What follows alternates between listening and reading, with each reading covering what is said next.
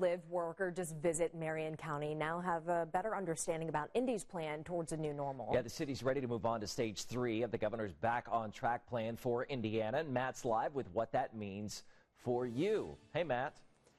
Yeah, good morning to you. Really, this starts at the end of this month. So in just a couple of days' time, businesses like Mass Appeal Hair right here in downtown Indianapolis will be reopening. You can see from the sign in the window, they have been closed since late March. They were optimistic they might be able to reopen in early April, but of course that is now put on hold until this coming Monday. It is a step toward normalcy.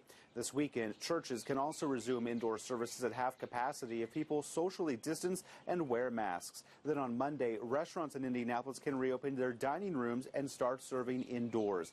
Personal services like salons, barbershops, spas, tattoo parlors can all also open on Monday, along with gyms and pools at half capacity. Tennis and basketball courts can reopen as well, but still, not everyone is rushing to reopen immediately. It will be different, and so in all those differences, it won't be exactly the same feel that it used to be. But we're still confident that wherever God's presence is, his people will be fed. Now, that's Glens Valley Church. They actually plan on holding their drive-by services really for the next couple of weeks to kind of get a feel of things before moving the services inside the church building. Meanwhile, here in Indianapolis and Marion County, bars along with movie theaters and entertainment venues, they will also be allowed to reopen later in June. But of course, right now, the big push now is getting back to normal here with hair salons and the like this coming Monday. Progress, Matt. It's great to see. The CDC has some new guidelines, too, regarding how long you'll need to quarantine if you have the coronavirus. This includes staying away from others until you've gone at least 3 days without a fever, seen your symptoms improve, and it's been 10 days since you first noticed those symptoms. So if you've tested positive for COVID-19 but didn't have symptoms, you should stay in isolation for 10 days after that test. If you've been exposed to someone with the virus, you'll need to quarantine at least 14 days because those symptoms can take that long to develop. It's 5:05, and from Boone County, lots of concern this morning in Lebanon, where a police department's entire detective team is out with COVID-19. The department only has 5 detectives that tested positive, so now they're self-quarantining, and thankfully none of them are seriously sick. A couple of detectives could be back to work here soon if a second round of COVID-19 tests comes back negative. Now that Blue Indy's done, those coveted parking spaces will be repurposed for things like carry-out parking and loading zones, at least for now. The mayor is asking the rideshare company to not remove any of its charging stations and kiosks until it decides what to do with them. And free masks are being given away to people who live here in Marion County. The goal is that these masks will go to older adults and people who are at high risk for the coronavirus. You can actually just request one online. We have a link for you to do that at WTHR.com. Time right now is 5:06, and we want to go back to that question we asked you at the top of the show. Would you get a COVID-19 vaccine if it became available?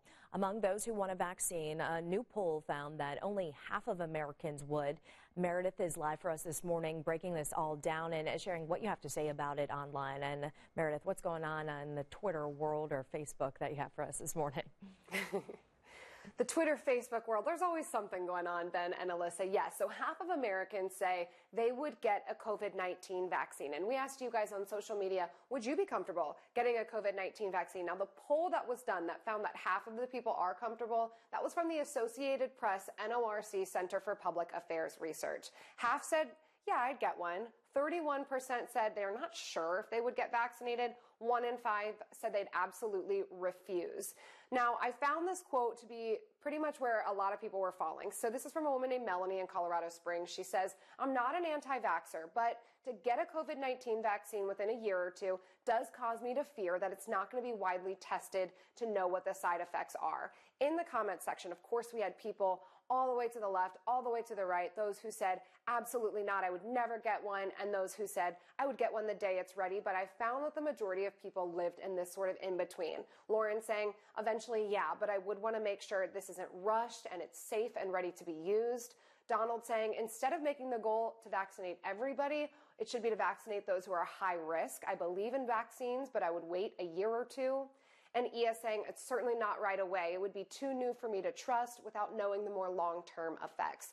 What do you think? Would you get a COVID-19 vaccine the day it is ready? We want to hear from you. Join the conversation, as always, using our show hashtag 13sunrise. Guys. Remember, you could weigh in on this right now. I think we're at about 58% that said that they would absolutely get it when it's available right now. So we'll continue to keep an eye on that and keep them coming in.